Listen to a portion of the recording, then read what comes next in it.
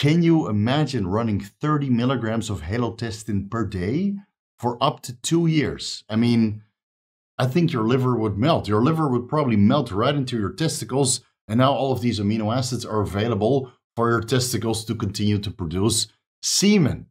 All right, man, my liver is just hurting thinking about it. There's not enough TUDCA in the world to mitigate all of the side effects of this much halotestin. Vigorous Steve here. In this video, we're going to discuss anabolic-androgenic steroids versus male fertility. I looked at all of the scientific evidence, so you don't have to. I found 169 studies about male fertility in the context of using anabolic-androgenic steroids, but I only looked at the testosterone derivatives, the dihydrotestosterone derivatives, the 19-nortestosterone, the Nandrolone derivatives. I'm going to save all of the studies performed on exogenous testosterone for testosterone replacement therapy, for example, for another video titled TRT versus fertility, because there's thousands of studies performed in that context. And for this video, I'll probably look at approximately 1,000 studies as well. I found 169 studies which are applicable to the context of this video. So before we get into it, please like this video, leave a comment for the algorithm, and consider subscribing if you haven't already. If you want to vote for the upcoming deep dives or join the weekly Vigorous Q&A, which is always on Saturday, consider joining the YouTube or Patreon memberships. Okay, so for this video, I'm just going to focus on the testosterone derivatives, which we all come to know and love for overall bodybuilding and fitness aspirations. Steroids are, of course, very good for muscular development, but deleterious for fertility and overall semen parameters. Or are they? I actually found a couple anabolic-androgenic steroids which might be beneficial in the context of fertility if you're currently subfertile, perhaps after a steroid cycle. So stay tuned, we're going to discuss all of that. And I use the following search parameters on PubMed, PubMed Central, ResearchGate, ScienceDirect, as well as Google Scholar. I combined the generic steroid name or its chemical name or the various brand names, if they are available, with testes or testicles, sperm, semen, spermatoza, fertility, reproduction, as well as Leydig cells or Sertoli cells to really get an accurate indication of how these particular steroids affect the reproductive system of males. I look for adult men over 19 years old in various stages of health, ranging from completely infertile or subfertile, where the semen parameters fall below the reference ranges established by the World Health Organization in 2021, as well as completely normal, fertile men in good states of health. I excluded the females, even though I did find some scientific evidence on how particular anabolic-androgenic steroids affect fertility in women. So long story short, steroids in the context of female pregnancy, that's a terrible idea. Whether they actually prevent pregnancy from occurring or induce abortions during later stages of pregnancy. Ladies, if you're thinking about conceiving in the near future, stay away from steroids. And the same could be said for men thinking about taking steroids in the near future. If you're thinking about conceiving, just stay clear. For this video, I didn't include the non-translated studies, whether those were in German or Russian, Italian, Japanese, unless a translated abstract was available with enough information to draw a substantial conclusion from. So I would say, considering the entire body of knowledge regarding steroids or testosterone derivatives and their overall effect on fertility parameters, whether that's in humans or animals, I would say that this video includes approximately 90 to 95% of everything that's currently available. I classified the studies into positive effects, so fertility parameters would improve, whether that's in human or animal models, a neutral effect, so maybe during steroid treatment, fertility parameters actually went down or worsened, but there's some sort of way to mitigate that, or after discontinuation, fertility parameters returned to baseline before steroid treatment. And then there's negative studies, of course, where overall fertility parameters, semen parameters, went down significantly. So the main difference between a neutral and negative study is in most cases the matter of a follow-up or a longer study duration. You can find all of the references down below in the YouTube description section. I might have to put them on a document and share that on Dropbox or something, so you can get all of the scientific literature down there. I summarized all of the scientific evidence into a short sentence so you know exactly what it's about, and I classified them into positive human studies, neutral human studies, negative human studies, positive animal studies, neutral animal studies, and negative animal studies. Let's look at the results. I'll put them on the screen right now so you can follow it along. Of all of the studies which are performed on anabolic-androgenic steroids in general, in most cases, these are observational studies. I didn't look at the animal studies because there's simply too many of them, but I did look at the human studies in this context. Steroids in general, of the 25 studies I could find on human subjects, 16 have a negative result and 9 have a neutral result, with none of them resulting in a positive outcome regarding fertility parameters. Keep in mind that all of these studies have been performed on steroids in combination, steroid cycles, or looking at steroids as a whole. Only neutral or negative outcomes when it comes to human subjects. So let's look at each steroid when they're studied individually. This is just an overview, guys, so you have it right in front of you. We'll get more into depth a little bit later into this video. Of the 12 studies performed on Boldenone, there are 11 negative animal studies. Of Turinabol, only 1 negative human study. 1 testosterone dihydroboldenone, I couldn't find any studies out there that showed its effects on overall fertility parameters. Drostanolone, Masteron, there's only 1 study which has a negative effect in animal models. Halotestin, now we get to the interesting results. Of the 16 studies performed, over half of the results show a positive effect in human models. I mean, who would have known that halotestin, the most aggravating steroid out of all of them, can actually improve fertility parameters? And it's the same case with Proviron. I found 35 studies performed on humans and animals, and 18 human studies show a positive outcome. That's over half of all of the studies that's available. Half of that show a neutral result, and half of that, 4 studies, show a negative result. So it doesn't mean that Proviron is completely in the green. There's still 4 studies which show a negative result. The same can be said for halotestin, but the large majority of the studies performed in humans, for halotestin and Proviron for that matter, show a positive outcome in subfertile men. Keep in mind that these studies were performed in the 60s, 70s, 80s, and 90s at the latest, and after that, there have been no follow-up studies regarding its positive effect on fertility parameters, because selective estrogen receptor modulators came to market around the same time. So I feel that the medical community now favors enclomiphene, Clomid, Nolvadex, or other SERMs for fertility purposes over halotestin or Proviron. Still, interesting results. We'll get more into depth a little bit later. Of the single study that has been performed on Primobolan, there's 1 negative animal model. Dianabol, of the limited scientific evidence that we have, the large majority show a negative result in both human studies and animal models. I couldn't find anything on Superdrol regarding its effects on overall fertility parameters. Metribolone, also very limited, also on negative results on human and animal studies. I couldn't find anything on Cheque drops. There's a lot of scientific evidence regarding female dogs and its impairing effects on fertility on female dogs, but we're looking for male animals or male humans. So regarding male fertility parameters, there's nothing to see here. Nandrolone, of the 26 studies that I was able to find, the large majority show a negative result, both in human studies and animal models, and actually the animal models comprises over half of the studies that I was able to find. Oxandrolone, Anavar, I was only able to find 3 studies. 1 study of the humans falls into a neutral result. We'll discuss that a little bit later. And the others fall into a negative result regarding the animal models. Anadrol, both negative and neutral results in animal models, but nothing on human subjects. We'll save the testosterone for another video, so stay tuned for that. And if you're not subscribed yet, now's a good time to do so you can get it right when it drops. Drostanolone, a very compelling body of knowledge regarding its negative effects in human subjects. I mean, Drostanolone was designed as a male contraceptive, but in most cases, complete azoospermia was not established. And there's also neutral and negative results in animal models. Trembolone, I'm honestly a little bit disappointed that I couldn't find any more scientific evidence regarding Trembolone's effect on fertility parameters, because, well, Trembolone at one point or another was approved for human use in particular medical conditions, but I was only able to find 1 single study performed on humans with a negative outcome, and the rest show a neutral or negative outcome in animal models.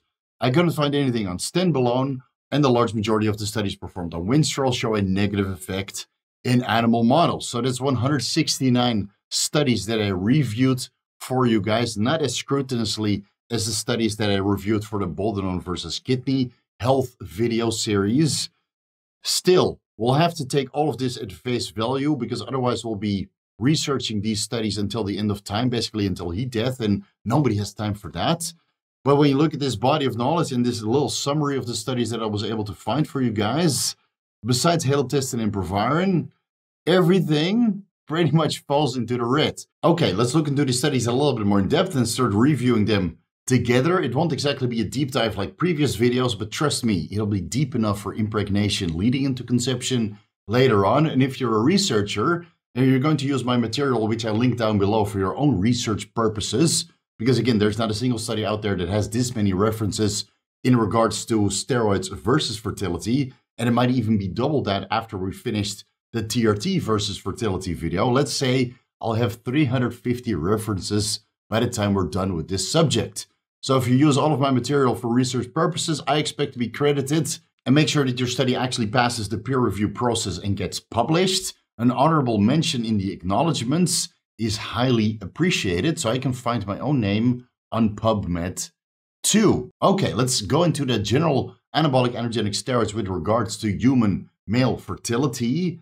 Of the 10 neutral studies that I was able to find, most of the neutral studies show that there's a partial or full recovery of the hypothalamic pituitary testes axis, as well as spermatogenesis. Various fertility parameters improve within 1 year of steroid discontinuation.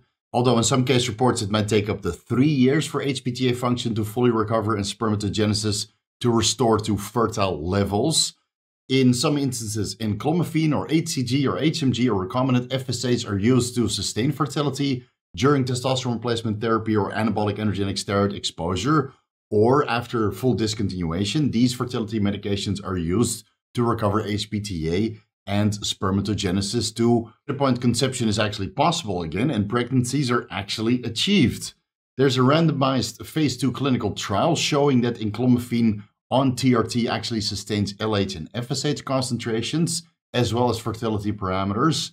An observational study showed recovery of normal spermatogenesis after 6.35 months of steroid discontinuation.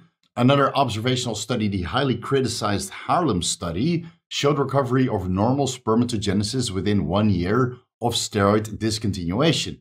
Now, a couple points for the men who actually performed this Harlem study, because I heard that some of the participants, after this Harlem study was wrapped up and finished, some of them actually got TRT prescribed. So a couple points for the guys that actually performed the study, even though there was a lot of room for improvements regarding the functioning of post-cycle therapy medications. And there's a literature review paper showing that most cases of anabolic-androgenic steroid-induced oligospermia or azoospermia are likely to resolve themselves spontaneously within 4 to 12 months of steroid discontinuation. And the same can be said for most case reports. Recovery of minimally desired or normal spermatogenesis within several months of steroid discontinuation, which seems to get better with the use of HCG, recombinant FSH, or maybe even HMG or enclomiphene, right? There's a lot of different studies which document that steroid discontinuation eventually leads to an improvement of overall fertility parameters, whether you use fertility medications or not. So for us, for you, me, and everybody else in our hormone space, our bodybuilding space, or our overall fitness space, there's hope if you want to start conceiving in the near future. All you have to do is stop using steroids and use some fertility medications, and fingers crossed, everything will be well within several months of treatment. Now, of course, there are a lot of human studies showing a negative outcome regarding fertility parameters after steroid exposure, but that's because there was no follow-up performed as seen in the neutral human studies. So that means that these studies were performed in a much shorter window of time, and all of these negative human studies show various levels of impaired fertility parameters amongst steroid users. It's very common for complete azoospermia to occur, but it isn't always induced by chronic anabolic-androgenic steroid exposure. Now, morphology and motility are generally far below the reference range for semen parameters established by the World Health Organization in 2010 as well as 2021. And there's even one research paper that showed a correlation between steroid exposure and Leydig cell cancer. But I think it's better if I save this study for a separate video. Let me know down below If you would like to see me poke all kinds of holes into the study and see or determine if steroids can actually induce Leydig cell cancer or not, maybe we can just poke a little bit of holes into the cancer cells so we can go about our business worry-free.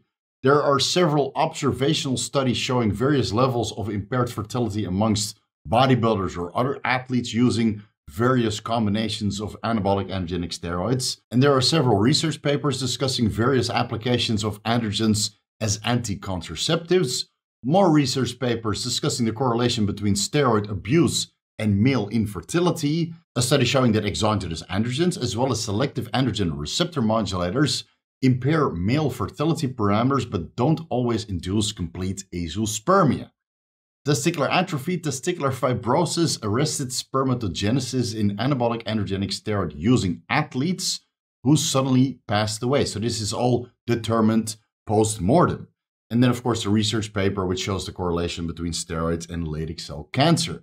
So all in all, it doesn't look good. But again, there's no follow-ups in these negative human studies. So I'm just going to go with the neutral human studies showing that after steroid discontinuation, within several months of the use of various fertility medications, that fertility parameters recover to baseline levels, or at least come back to sufficient levels where conception is possible and pregnancies can actually occur. That's exactly what I'm doing right now. I stopped all of the steroids and I went on HCG and HMG, switching into recombinant FSH a little bit later in this month for my fertility parameters to come back to sufficient levels for normal conception, right? And hopefully resulting into a pregnancy later in this year. Stay tuned for that news dropping whenever we're ready to release that information to the public.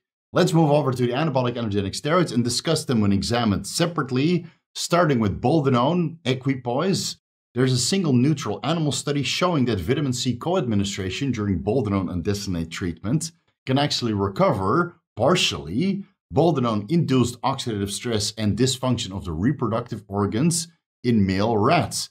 And this study was performed by Bahari et al. In Egypt, the same team of researchers which showed that vitamin C co-administration prevented hepatorenal impairment and oxidative damage in Boldenone and Destinate treated rabbits. The study that I used previously in the Boldenone versus kidney deep dive video, showing that vitamin C is essential if you want to prevent damage to your kidneys while using Boldenone. So Bahari is doing God's work. It shows that vitamin C can actually prevent oxidative damage in the kidneys as well as in the testicles, the reproductive organs of various animals when using Boldenone and Destinate. So Bahari, big up to you. Now we know that vitamin C co-administration is essential when using Boldenone, because now there's 2 studies proving that. And there are actually more studies showing that vitamin C co-administration can mitigate some of the oxidative damage occurring within the reproductive organs while using various anabolic-androgenic steroids. So vitamin C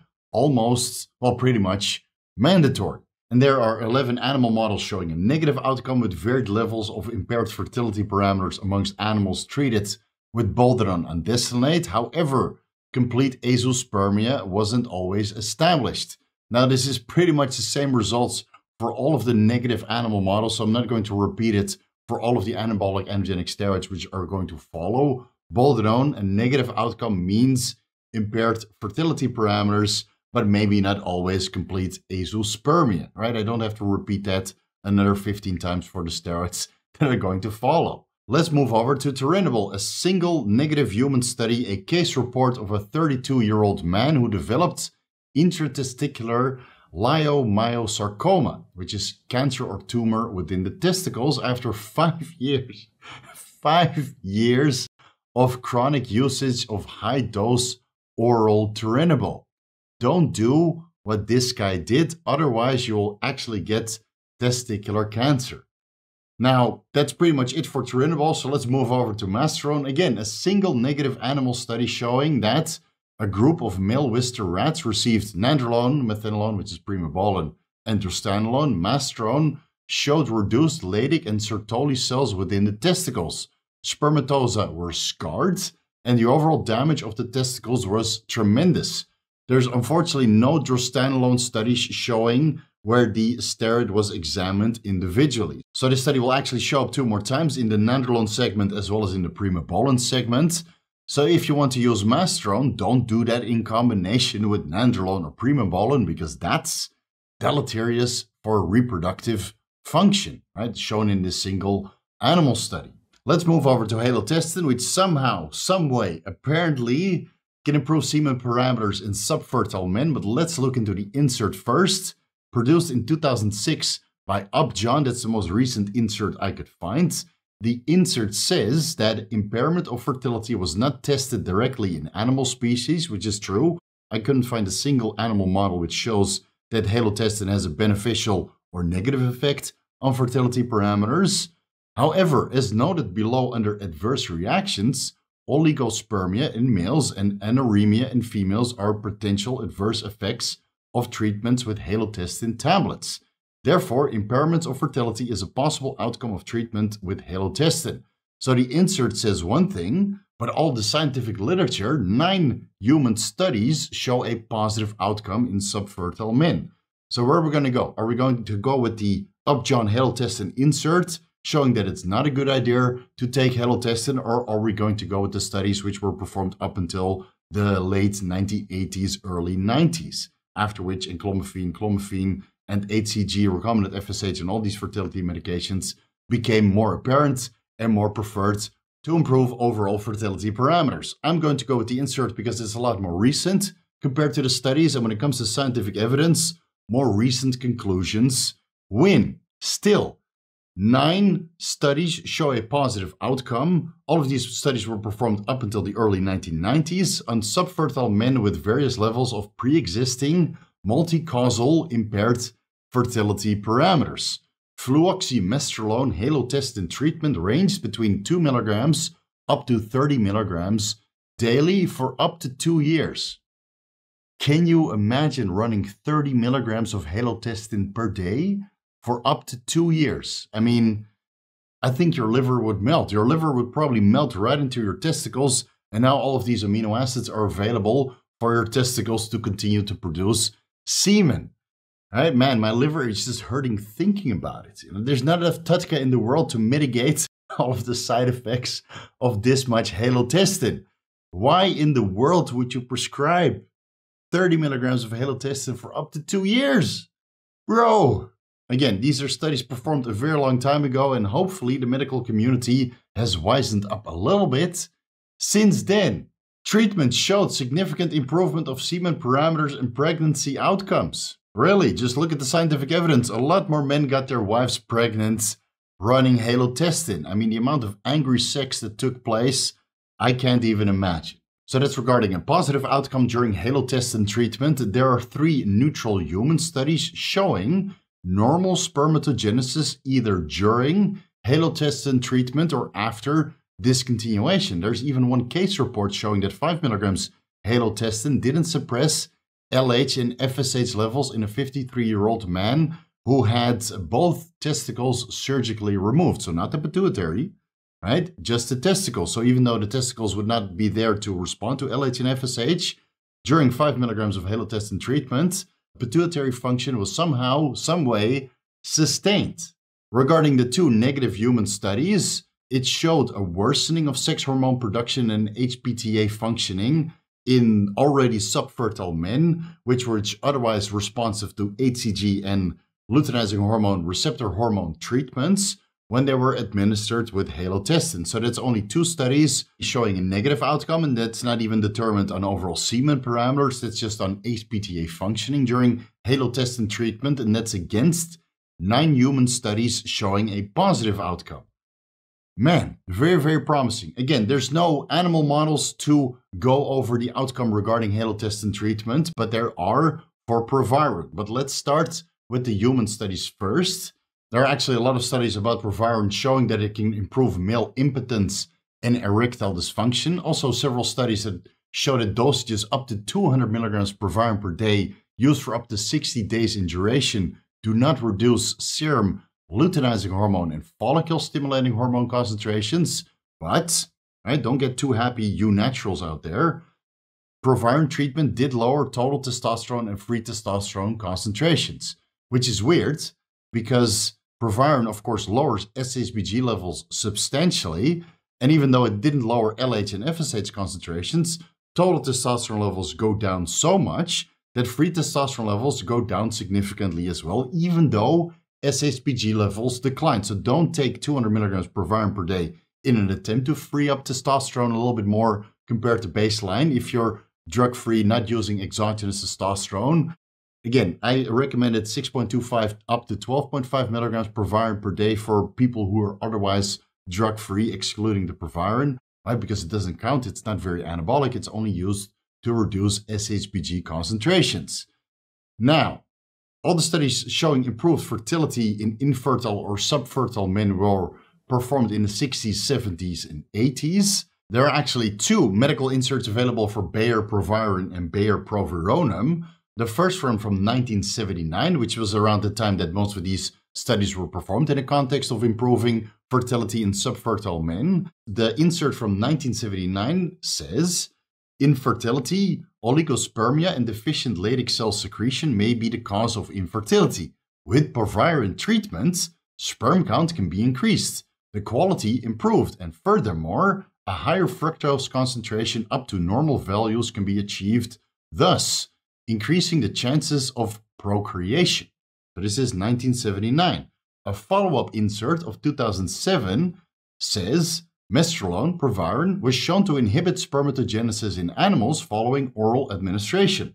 Fertility studies on the effect of sperm cells in humans have not been carried out with Proviron.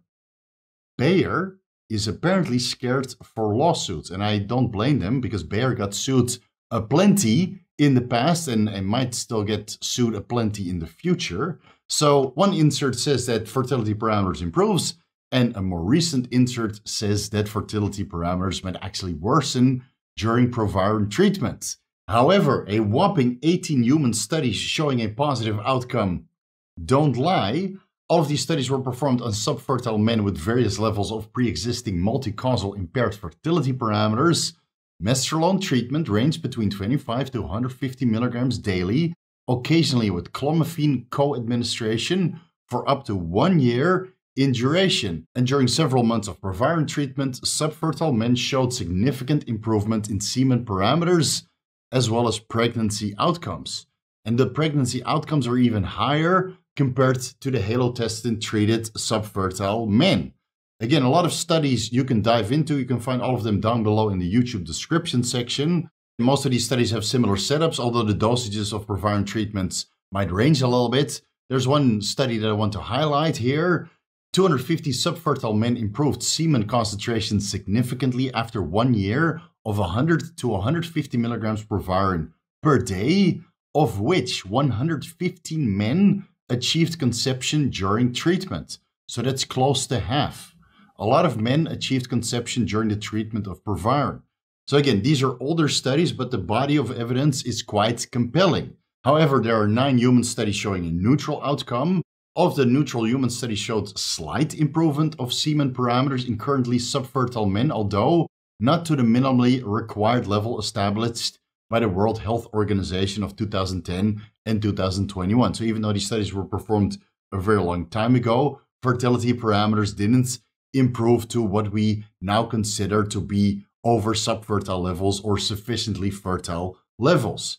Pregnancies were still achieved in most of these studies, although subfertility classification was sustained during the treatment, ranging from 50 to 100 milligrams Proviron daily.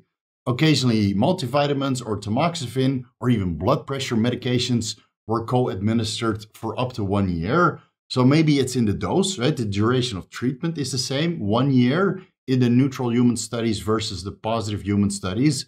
But the positive human studies, the dosages ranged up to 150 milligrams daily. In the neutral human studies, only up to 100 milligrams per day. Maybe that is something we can draw a conclusion from. Again, I'll leave it up to you because I don't think it's a good idea to start supplementing with Proviron. If you want to get your wife pregnant, that's not what I'm doing. Nowadays, we use HCG and a recombinant FSH or enclomiphene.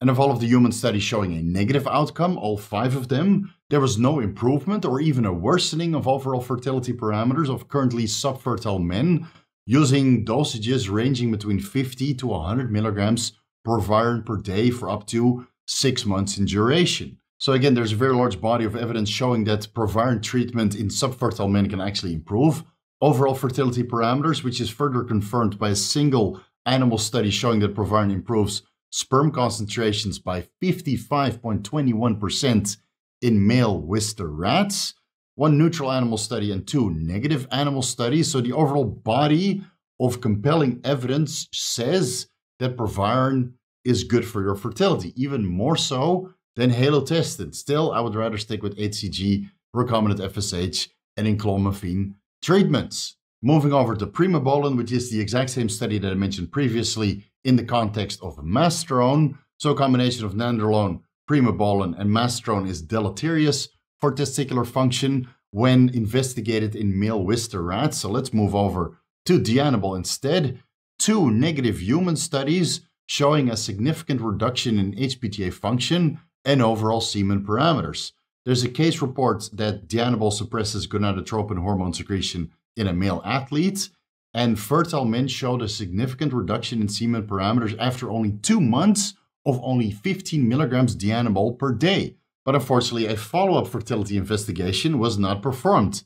That was performed in a single animal study, which showed that fertility parameters of pre-pubertal male rats returned to normal, to baseline, after 30 days of a 60-day Dianabol treatment.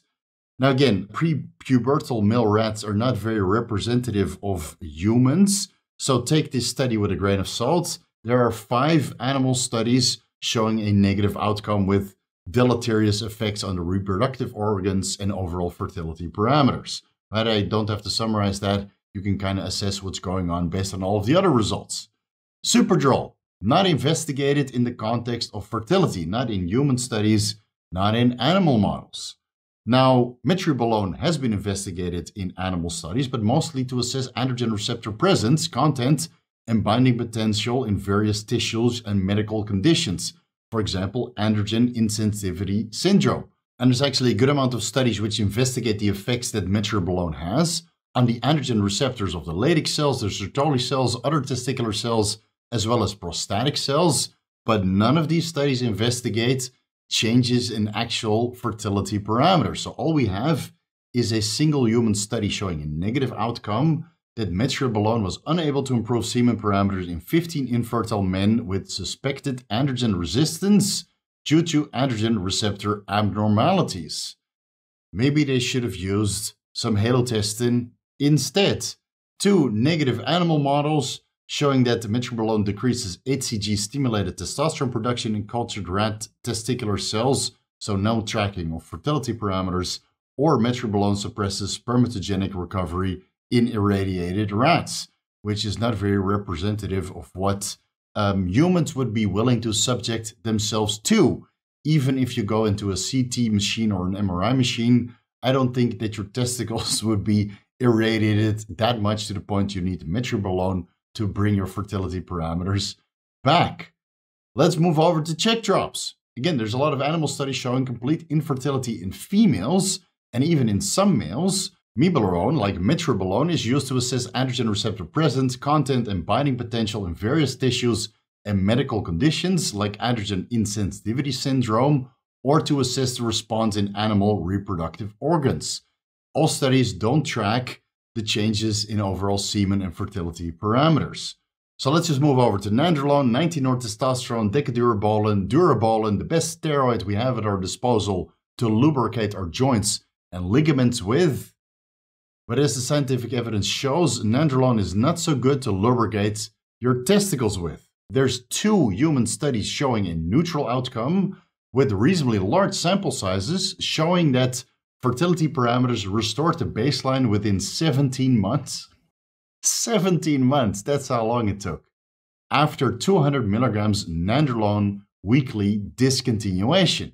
These studies indicate that a full HPTA and spermatogenesis recovery might take close to 1.5 years after Nandrolone treatment, which is actually very similar to Nandrolone decanoate's detection time of 18 months. But the major downside of both of these studies is that medroxyprogesterone acetate was co-administered during Nandrolone treatment. Medroxyprogesterone acetate is an anti-contraceptive medication with a 40 to 60 hour half-life, or an 8.3 to 12.5 day active life. So even though nandrolone decanoate has a much longer active life, medroxyprogesterone acetate was co-administered during the time of treatment. Keep in mind that overall semen parameters recovered to normal levels comparable to baseline within 17 months of nandrolone discontinuation. And by that time, medroxyprogesterone acetate has long since been metabolized. Still, I have to mention it to you guys so you know exactly how these studies were performed. 4 human studies show a negative outcome, and all of them showed complete azoospermia after nandrolone treatments. Semen parameters recovered to subfertile levels in most subjects within 6 months of discontinuation. So maybe if these subjects waited a little bit longer, let's say 17 months after discontinuation, maybe fertility parameters would recover back to baseline levels. So for all of you nandrolone-only addicts out there, I think there's hope. If you discontinue nandrolone, wait 1.5 years and you should be able to start conceiving. Now, before we move on, there's some very interesting results in the animal study showing a neutral outcome during nandrolone treatment because co-administration of artichoke leaf extract, taurine, or even melatonin supplements significantly alleviated nandrolone decanoate-induced pathological alterations, testicular dysfunctioning, worsening of fertility parameters, and even DNA fragmentation in various male Wistar rat models. These supplements mitigate nandrolone-induced oxidative stress in the reproductive organs. So besides vitamin C shown in the Boldenone animal studies, artichoke leaf extract, taurine, and melatonin supplementation are almost essential, or at least beneficial, to mitigate the oxidative stress which is induced by steroids, or at least in this case, nandrolone and Boldenone. Now again, vitamin C and melatonin have been extensively investigated regarding male fertility and its overall beneficial effects on the reproductive organs. So another point for vitamin C and 1 point for melatonin. So personally, I would advise everybody out there to start supplementing with those if you care about your fertility in the short term and in the long term. And then there's 14 animal studies showing a negative outcome. All of them showed significant impaired semen parameters, DNA fragmentation, histological changes of the reproductive organs, and severe oxidative stress during and even after nandrolone treatment. So the most compelling evidence shows a negative outcome when you're using nandrolone, even though in human subjects with a long enough waiting period, fertility parameters might, fingers crossed, might recover to baseline. All right, let's discuss Anavar next, which is mostly examined in the context of the hypothalamic pituitary testes axis and growth hormone axis in boys with a delay of growth and puberty or suffering from Klinefelter syndrome, which is where the DNA contains an extra X chromosome, or pubertal girls with Turner syndrome, where the DNA contains only the X chromosome but not the Y chromosome.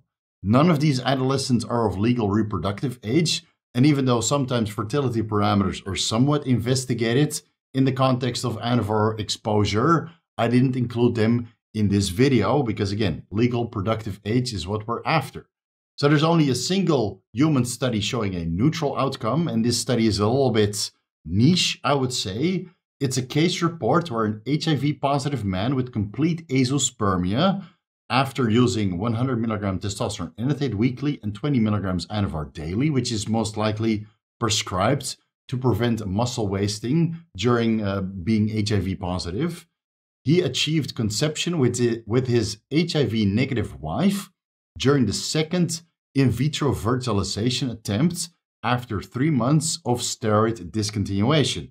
During this time, semen parameters improved sufficiently to the point in vitro fertilization was possible.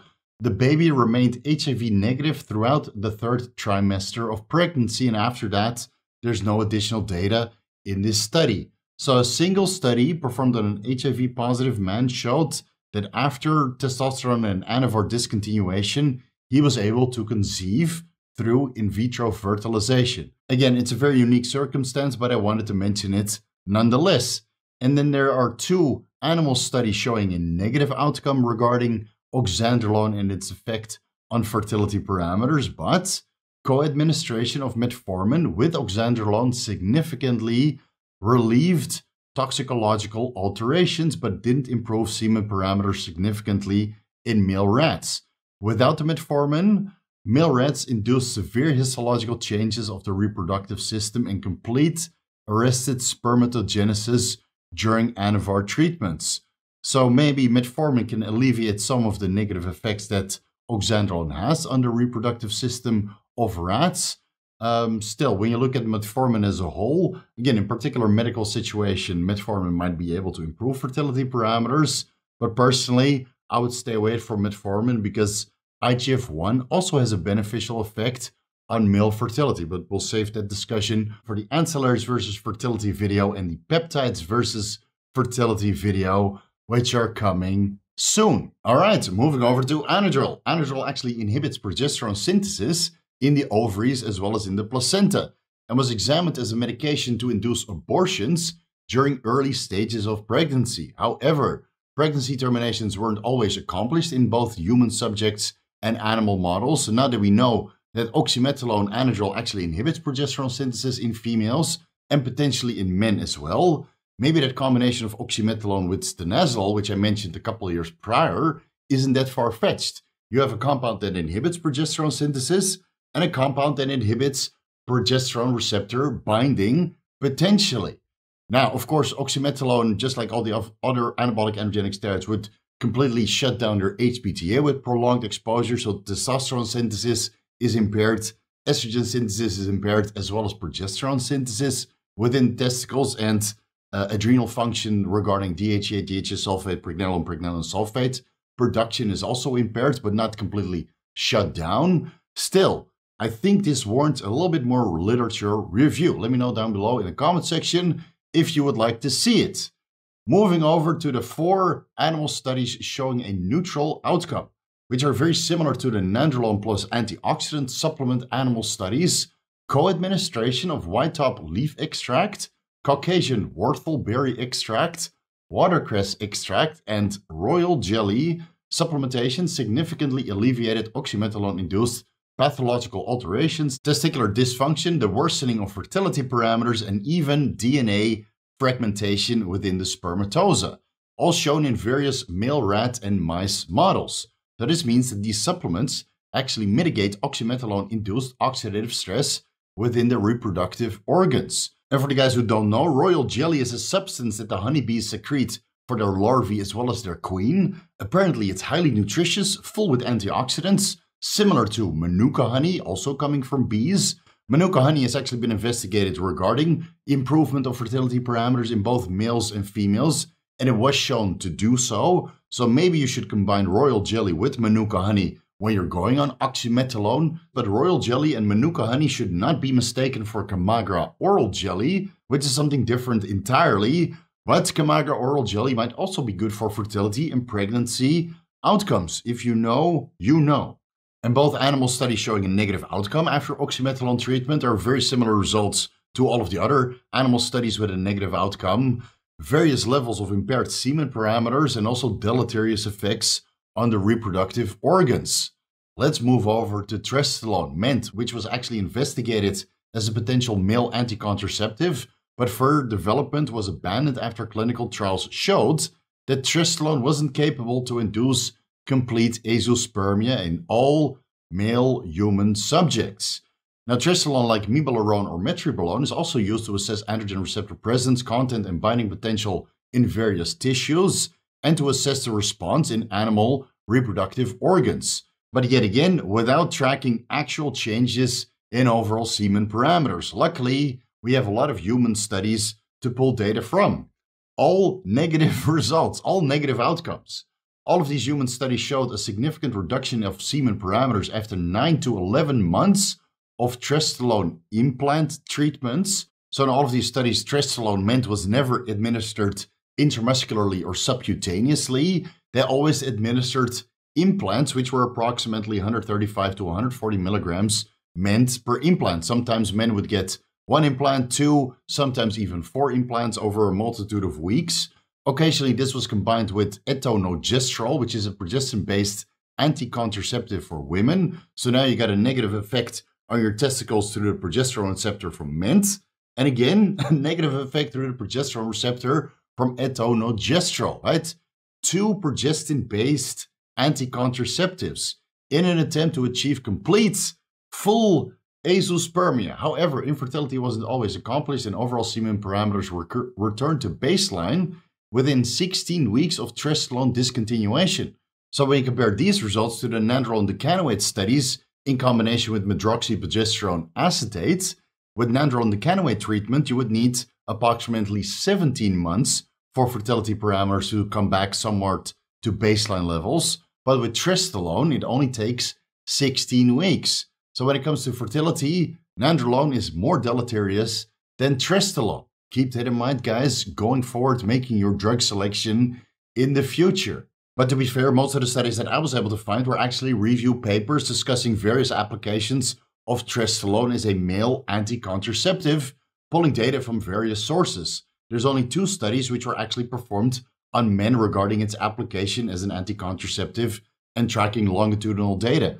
And the reason why I included one of the studies that showed an improvement of fertility parameters after discontinuation is because that was only determined on HPTA function, so luteinizing hormone, follicle-stimulating hormone, testosterone, estrogen levels, they all returned to baseline levels. However, semen was not further investigated after 16 weeks of discontinuation. So even though HPTA function recovered, we don't know if semen parameters recovered also. We can assume so, but again, this study didn't show it, so I included it in the negative results. And in both animal studies showing a neutral outcome, azoospermia wasn't sustained during Drostanolone implant treatment following luteinizing hormone receptor hormone antagonist or agonist induced complete azoospermia. So it doesn't matter how hard you hit the LHRH receptor, whether that's an agonist or an antagonist, azoospermia is still accomplished. Now, after this agonist or antagonist was discontinued, but they continued with Drostanolone implant treatments, fertility parameters recovered somewhat, but not to fertile levels. So clinically, these animals were still subfertile, but the fertility parameters did recover to baseline levels, so normal fertility levels, within 16 months. Again, similar to the Nandrolone treatments, 16 months after discontinuation. So these are neutral results, I would say. And then there's 2 animal studies showing a negative outcome with various levels of impaired fertility during Drostanolone treatments. Let's go to Trenbolone. Everybody's favorite, the Trenbolone sandwich. Let me know down below in the comment section if you use the timestamps to skip ahead to the Trenbolone, because I'm 100% sure that many of you did. Most of the studies were performed in the context of improving feed efficiency and growth of various livestock animals. There are a surprising number of studies about Trenbolone with regards to sexual differentiation and sexual maturation in animal models, where Trenbolone alters the development of the reproductive organs during adolescence and puberty phases. Semen parameters were rarely investigated in these studies, but there are instances where female animals formed an ovatestes, where spermatozoa were found in the ovaries. Doesn't sound good. So don't take Trenbolone during puberty, especially if you're a female. You might develop some gonads and actually start producing some semen. So be clear of Trenbolone when you're still undergoing puberty, please.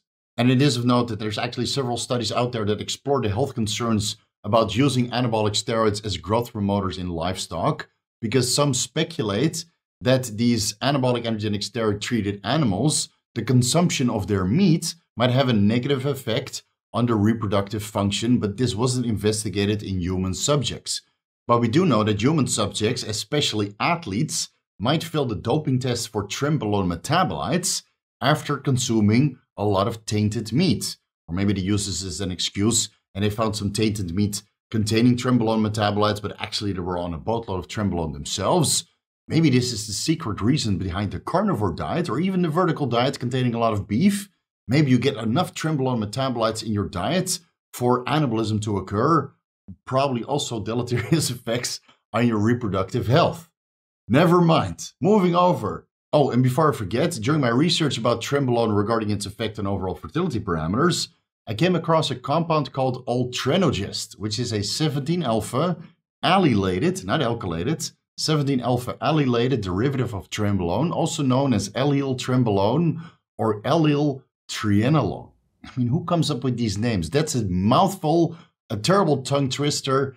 Allyl-Trienolone. Man. It's widely used as a veterinary medication to suppress or synchronize estrus in horses and pigs. All studies on allotrenogest show severely impaired fertility parameters. Since our community doesn't use allotrenogest, I didn't investigate or didn't include this compound any further for the scope of this video. So let's just discuss the Trimbolone sandwich instead.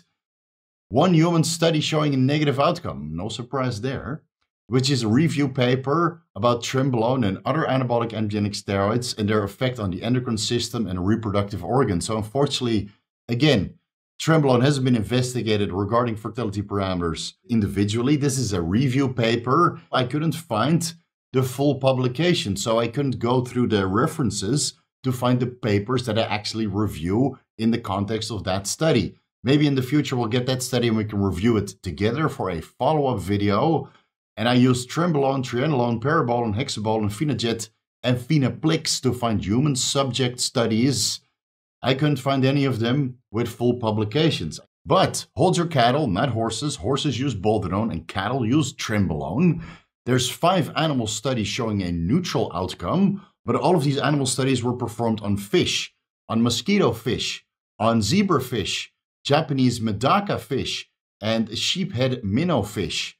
And all of those fish seem to be immune to Trimbolone's potential negative effect on fertility parameters. There's no histological changes or reduction of semen parameters as a whole. They barely change. So maybe Trimbolone is most certainly bull shark approved. Still, there are 4 animal studies showing a negative outcome. All of them are on terrestrial animals. So the fish are apparently immune, but the terrestrial animals clear deleterious effects after Trimbolone treatment. Of these animal studies performed on livestock, there are clear histopathological abnormalities or complete degeneration of the reproductive organs. Those are the testes, the ovaries, and the uteri. Significant reduction of sex hormone serum concentrations, impaired spermatogenesis in bulls, calves, and lambs.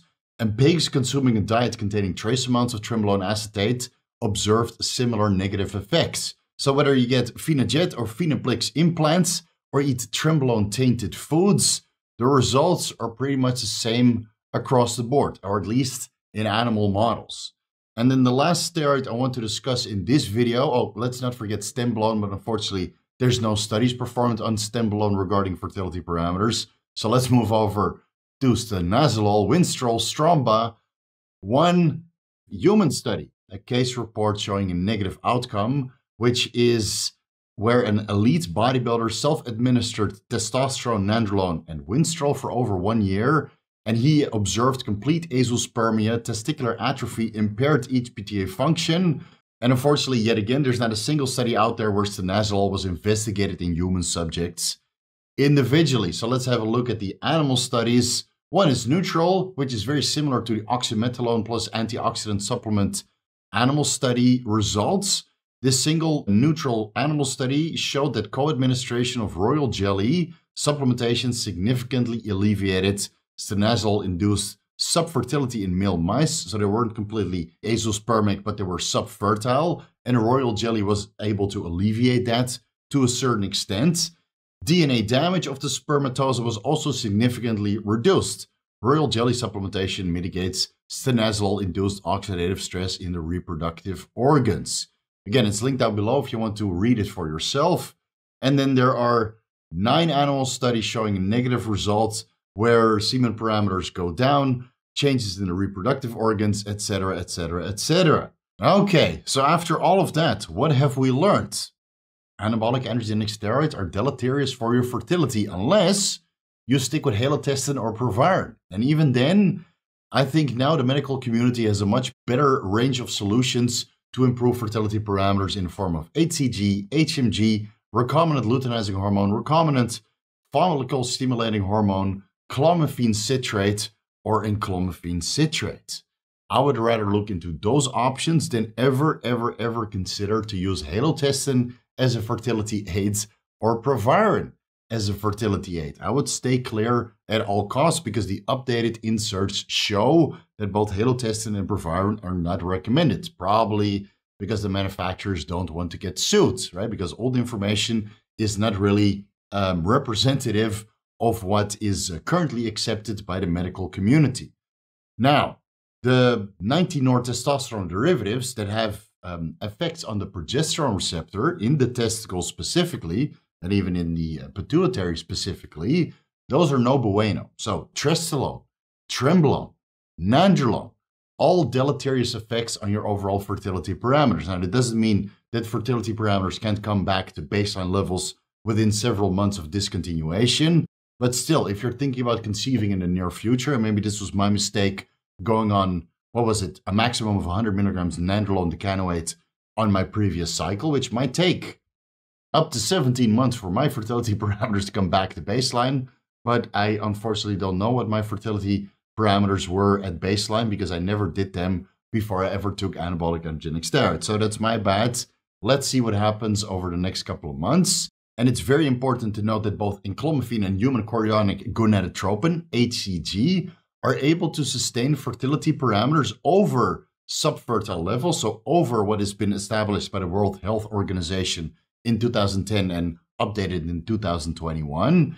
If you're on enclomiphene and HCG, at least in the context of TRT or various low-dose cycles, not containing 19-nor testosterone derivatives like Trenbolone, Nandrolone, and Drostanolone, in those instances, fertility is somewhat sustained. So, for the guys that are questioning if you can use enclomiphene or HCG during TRT, then for now the answer is yes, but those fertility parameters are not anywhere close to baseline readings before exogenous testosterone replacement therapy treatment. So fertility parameters go down, but they're still above the recommended or desired semen parameters established by the World Health Organization. Stay tuned for that video. There's a lot more scientific evidence to sift through. We've also learned that antioxidants like royal jelly, artichoke extract, vitamin C, melatonin, and some of the other extracts, white top leaf extract, Caucasian whortleberry extract, and watercress extract, might be able to mitigate some of the deleterious effects that steroids have on the reproductive organs, or at least in the context of reactive oxygen species. Now again, vitamin C has been investigated in the context of reactive oxygen species in the liver and in the kidneys when treated with boldenone andesonate.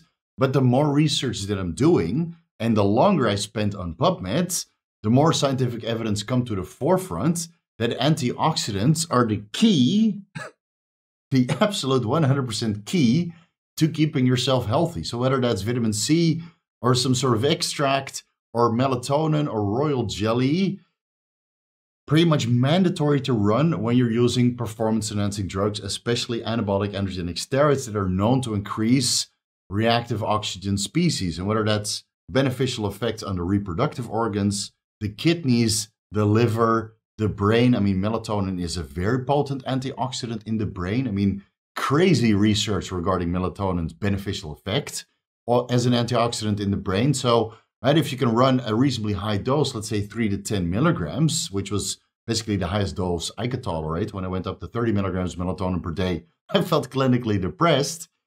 Still, up until those dosages, a lot of scientific evidence show that melatonin is the GOAT of all antioxidants.